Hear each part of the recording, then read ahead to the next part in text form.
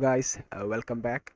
In the previous video we have seen how to build a API, I mean a custom backend, and in this video we are going to build we are going to deploy our API to data.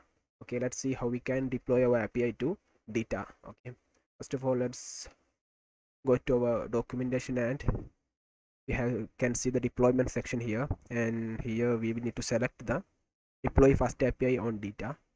You can read more details about data in this section, but we are not going there. Okay, we have already built our API. Now it's time to deploy it. Okay, there is a reason why I kept the main.py and the requirement.txt in the same directory, Grammarly clone, because it's need to be like that in order to deploy it into the data. Okay, first of all we need to create a free data account. So for the Linux, we can just copy this and paste it in the uh, terminal. For Windows, you need to copy this. Okay, I have already done this, but I will show you how to do this. Okay, therefore let's copy that, and we need to open our PowerShell, Windows PowerShell, and paste it here. Let's wait for a sec. Okay, now it's writing request stream.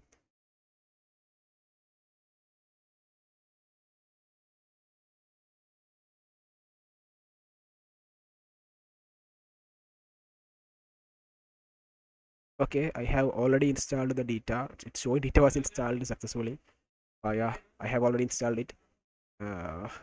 Okay, now let's go to the next part, and we need to check that data is correctly installed or not. Let's check it in our terminal. Let's check it, data help. Okay, our data is correctly installed. Okay, now we can deploy our API into data.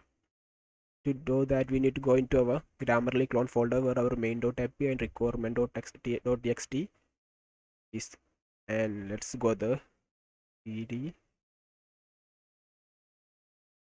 Grammarly clone. Inside the we need to type data login. Okay, now let's do it. Data login. Okay, it will open our browser and it tells us to log into the data. Let's wait for it.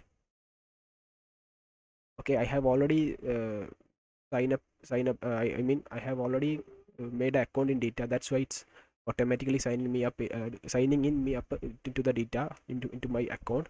If you are new, it will give us the screen to sign up into data.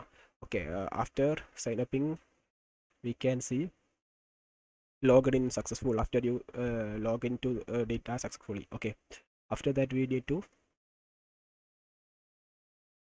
deploy that data. The command for deploying data is data new.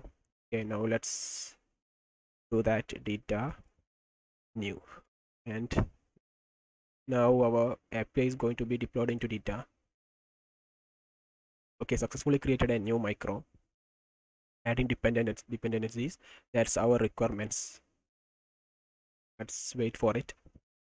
Okay, now it's done. Now let's check our data. Let's refresh it. I have already deployed two APIs into data. That's why it's showing app and ginger it in the app micros. Okay, now you can see the Grammarly clone. Okay, now it's successfully deployed into the data. That's all. Okay, now let's check it. You can see a link here. Click that, and it will. Okay, it's showing not found. We need to go into our docs. We can directly use docs in here too, not only in the local. You can use docs here too.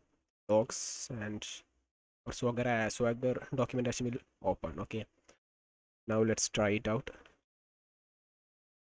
Let's say I buy it yesterday.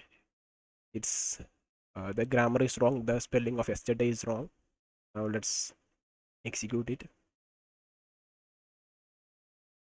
Okay, our API is correctly working. You can see the result here and the other details like corrections and definition of the word.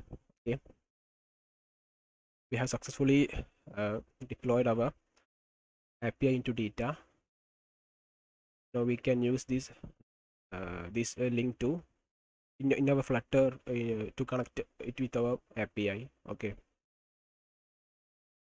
you can read more about data and fast API in this documentation. Okay, enable public access.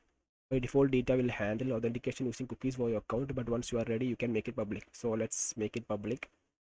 Let's copy that data or disable and paste it here. Okay, successfully disabled HTTP auth. Okay, now we are all set to go, and now let's test our API. First of all, first we can test it on our browser, and then we can test it in our uh, Thunder client. We know Thunder client is like just like Postman. If you comfortable with Postman, you can use it, and but I am much comfortable with Thunder client. That's why I'm using Thunder client. Okay, now therefore let's try it in our browser. We have already tried the Swagger. Now let's try directly. Before remove these and give our path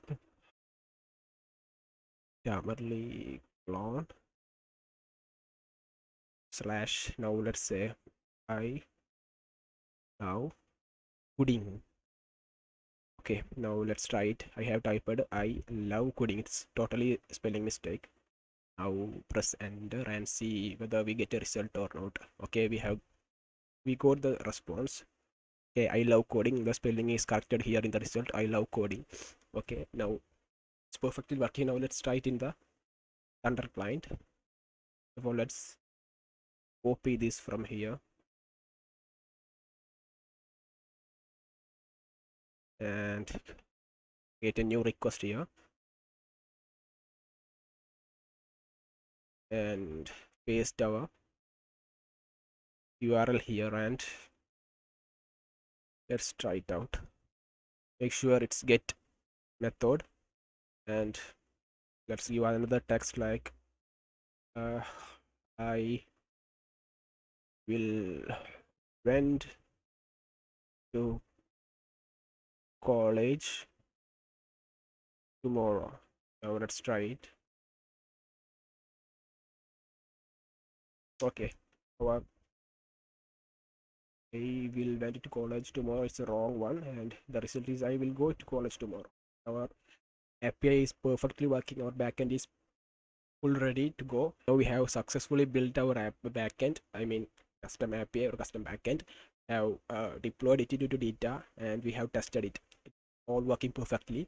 In the upcoming videos, we will connect our or integrate our Flutter to our custom backend and build our Grammarly clone. So make sure you are subscribed to our channel and like the video, and see you in the next video, guys.